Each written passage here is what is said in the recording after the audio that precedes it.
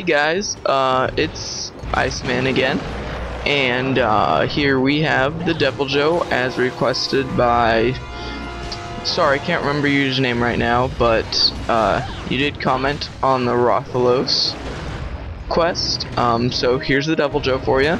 I'll be using the Lion's Bane, which you get from the event quest that's out now, the one where you capture the Deviljho, and Escadora armor, because when awakened this sword has dragon element, and on my Escadora armor I gemmed in evade +1, so it's got evade distance, blight proof,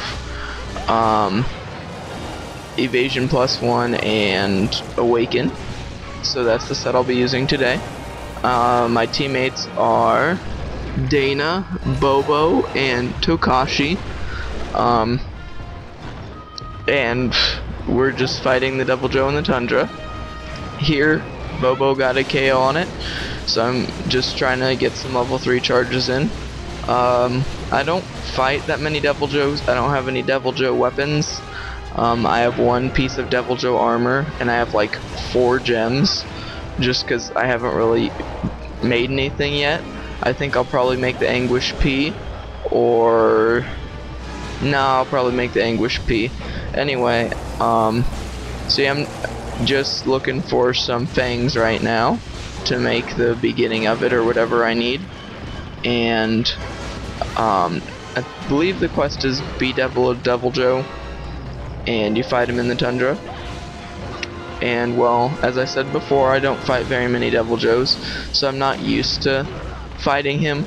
I'm still learning his strategies, but I ended up only using 6 normal potions by the end of this video, so that was pretty good. And I'm just gonna warn you beforehand, as he's limping away, I have to cut out some parts of it's only towards the end, but as he's limping away in area 1 into the final area, my computer decided to crap out on me, so I wasn't able to, my processor wasn't good enough to not be able to lag the end of this video at this kind of quality.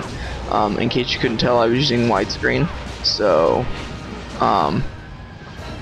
it was just a little too difficult for my computer to handle towards the end, so I had to cut that part out. But you will see the main quest complete, and you will see when he's limping away. Just a little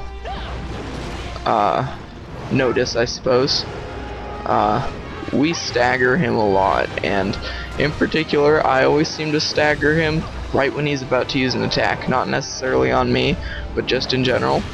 And so some things about great swording Deviljho, at least in my experience, is that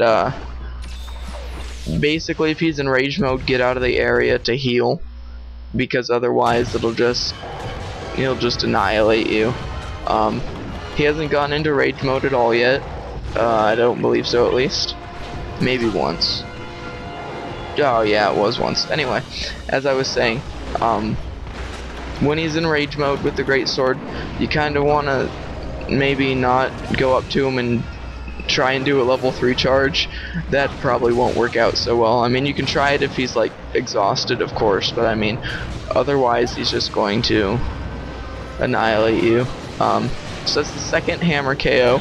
They get a ton of KOs. Bobo's using the, what is it, Devil's Crush or something like that, and then the Tokashi is using the Devil's Dew, the one before that. And so I think they get a total of 5 or 6 KOs in this. And so as you can see, he's in rage mode, so I'm just kind of staying back, waiting to see when a good opening would be. I'm basically waiting for staggers, KOs, or his dragon breath.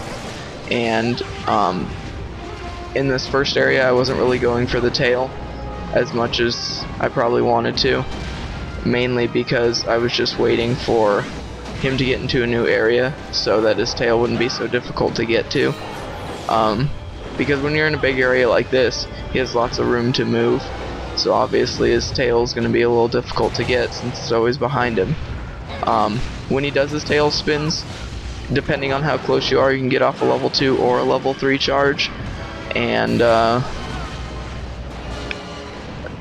when he's just like this. You can get off a draw, a slap, and then a level 3 from the wind up level 3 charge.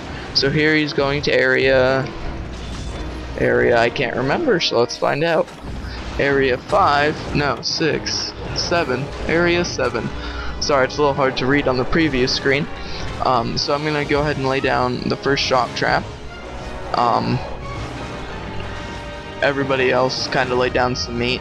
I didn't have any materials really for me to make any meat, so I forgot to like go out and hunt for the materials, and I only have like 1 pair of shroom and 2 toadstools, so I figured I'd just put those on the farm offline and see how that goes. So here I'm just trying to get off some charges on his tail. I got off 2 level 3s, and then I great sword snipe right there and get one with that. And so in this area I'm really going for the tail, because I know at this point it's got to be pretty weak after all those charges and everything.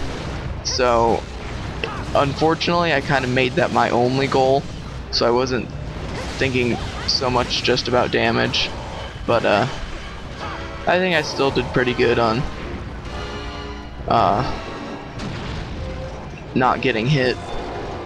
Like normally when I go for the tail on any monster really, Elatrion in particular, I'll always just get hit because I'll be focusing on the tail, and then I'll always have my camera not pointing at the monster, and that's just a personal problem I need to get through. Not really a tip for anybody, but I upswing the tail quite a lot against Deviljho just because it's so high up.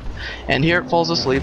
I wasn't told that people would be bringing sleep meat, so I forgot to bring bombs. This was a little unorganized. They said that they were gonna detonate the bomb, and it just turned out all weird and stuff. Like, I wasn't sure if they wanted me to go for the tail as they were detonating the bomb, but they got the bombs off anyway. So it roars right away. I should have been expecting that, but I wasn't. Let's see more about this area in particular. It's very cramped, it's very small. You're gonna need life powders for this area because your teammates and you are gonna be getting hit a ton, just because those little swipes he does, just 3 of them will get him all the way across left and right, from the doorways to the other side. They'll get him across. So you gotta be careful about that. Otherwise, when he turns around from his tail swipes, you can just go ahead and try and get a overhead slash in, or a draw slash or something. This will be the last potion I use. I have life powders I use, but I don't count those. No, wait, I miscounted. I used 6 potions. Anyway, so here I am going for the tail again. I don't know if you can tell, but the video is dropping a couple of frames. But for whatever reason the audio is still keeping fairly well.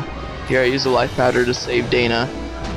I couldn't tell if he or she left the area right before I used that or not, but I'm assuming not since she said thank you. But anyway, the tail is about to come off, just a little FYI, and Tokashi just gets annihilated there, pinned between the doorway. I tried to go for the tail here, but the legs keep kicking me the other way, so I just go ahead and go for the body shots and the leg shots. Maybe I'll be able to stagger those and get him to fall over. Oh, just a little question, if anybody knows, if the monster is like, say, fallen over because you hit them in one leg and they fell over and you were able to stagger it or whatever you do to get them to fall over, will any hits that you get on the other leg during that time also count towards him falling over again? I was just not sure if it's anything like status where you can inflict status until the status is ended, except for maybe poison. I don't know how that one works. Just kind of a useless element to me. So I just get tail whipped a couple of times in this area and super pounded and whatnot. We're about 9 minutes and 58 seconds in. I've been a little repetitive in this, but as I said before in my last video, tell your friends, tell your buddies. I'll try and get more people to watch these videos, and I'll probably get them out more often. Off comes the tail. Oh, never mind. It must be next time. Here it is. Off comes the tail, and well, then he decides to limp off to area, whatever that one up there is. Or not limp, just walk over. And unfortunately I cut out the entire of that area because it's just so dark and I don't play with my game brightness up, so I just cut that out. It was uninteresting anyway. I mean, there were some good hits and stuff, but it was nothing special. It was just me doing the same thing I've been doing. So here he just ate a popo and he decides he's gonna limp off to Area 1, and as I said in the beginning of the video, it lagged, so I had to cut it out, but I'm gonna go ahead and show you guys the end. And I'm very sorry, I'm still working on quality. As you can see, this is probably a lot better than they were before, but you guys can expect another video out next weekend, and I'll see you guys later.